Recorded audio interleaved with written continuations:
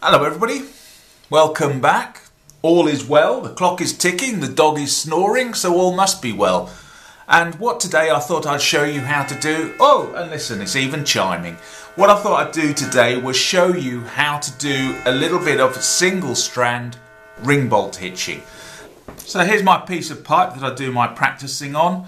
And what I'm going to do is I'm going to show you how to do this, but also at the end of the video. So if you're, say for example, doing this and you want to actually do a long length, I'll tell you exactly how much cordage I use to, say, do 1 inch or 2 inches, however much I do here. And so yeah, let's get on and start tying this. Okay, so the first thing I do is I take my lead once around. So I've taken it once around, so let's do that again. Once around like so, and then it's going to go underneath itself here.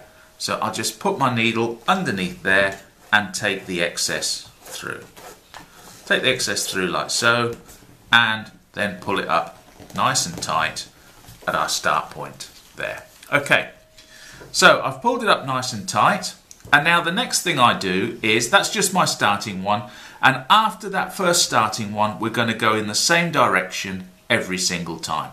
So the next thing I'm going to do is I'm going to take my lead around once, like so, and then I'm back at the beginning. And now that I'm back at the beginning, I'm just going to pull it up a little bit tighter, and I'll put my thumb there to lock it in place. And so the next thing that I'm going to do is I'm going to go underneath that first one and underneath that second one there. So basically where those two cross over, I'm going to go, let me just do that. I'll pass my needle underneath like so, oops. Pass my needle underneath like so, and as you can see, those two, where they've crossed over, I'm going underneath those two there. And all I'm going to do is just pass my needle through, take the excess through like so. And just before I pull it all through, what I'm going to do is just pull on the loop like that, so it tightens it down at that point there. And you can see now it's a lot stiffer to go through. Okay, so that's the first one done. And we're going to do exactly the same again. So what I'm going to do now is just turn that round a bit so that you can see it. I'm going to take this lead here and I'm going to pass it over like that at about 45 degrees.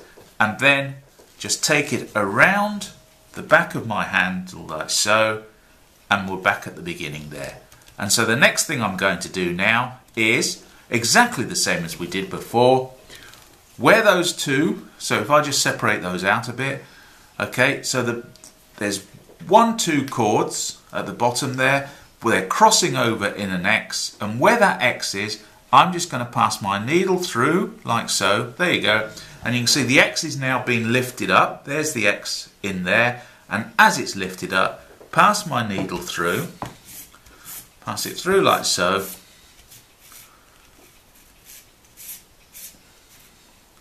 Okay.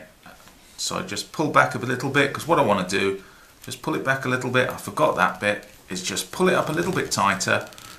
Lock it into place with your thumb. And then bring it through like so.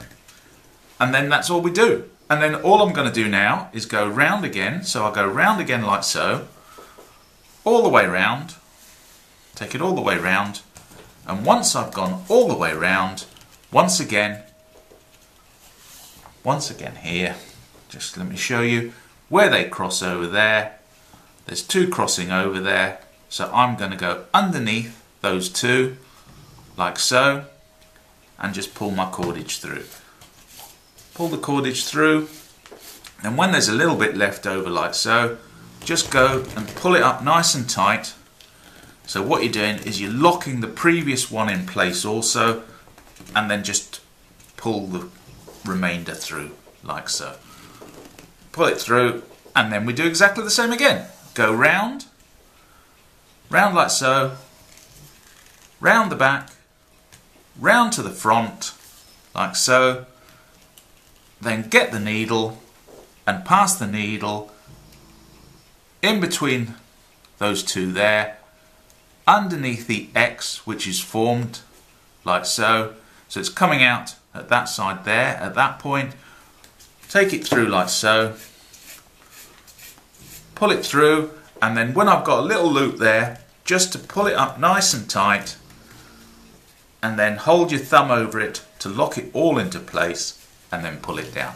And you can see here now, just in that short section there, we've got a nice pattern appearing for our ringbolt or cockscombing, or ringbolt hitching and cockscombing. So what I'm going to do is I'm going to carry on and do a little bit more. You can see what my result is, and then at the end of this I'll tell you exactly what measurements I used to create this particular knot. Okay, so I'll see you in a minute. So as you can see, I've done a little bit more here now, slightly twisted, but what I can do is just gently, and you see it's fairly tight, if you can hear over the dog, but as I'm twisting it you can hear it creaking on my actual pipe itself. So let me just show you one more time, and let's see if I can just keep this in close up. So what I'm going to do is I'm going to go round once like so, take it round once, and then where those two have crossed over, I'm going to put my needle in between there like so. So feed my needle in between like so, get my cordage through, then when I've still got a little bit of a loop left over, just pull it up nice and tight like so, and then pull the rest of my thread or cordage through. There you go. And then it's got a slight twist in it now.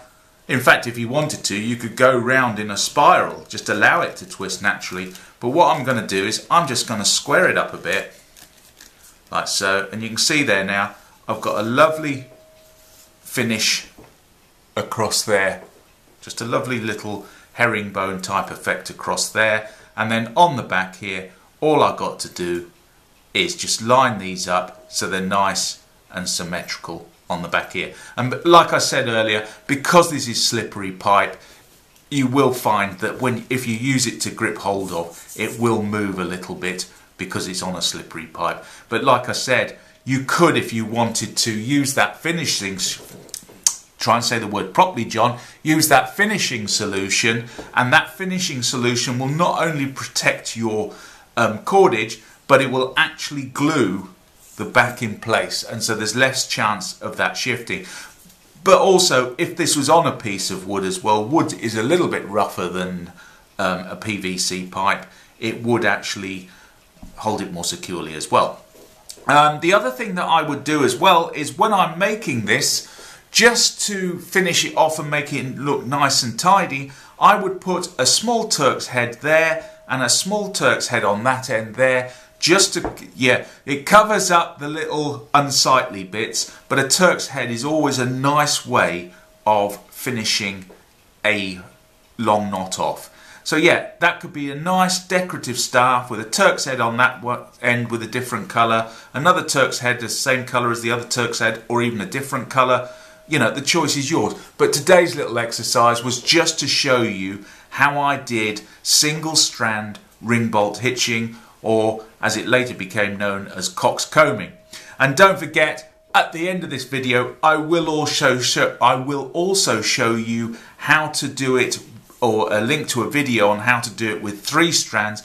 And to be honest, I prefer the 3-strand method because it's just a little bit tighter on the back. Those leads are closer together when you're using the 3-strand method as opposed to using the single strand method. But the 3-strand method is just a slightly little bit harder, but it's still easy enough to do. But as you can see here now, we've got a lovely effect here on our piece of pipe.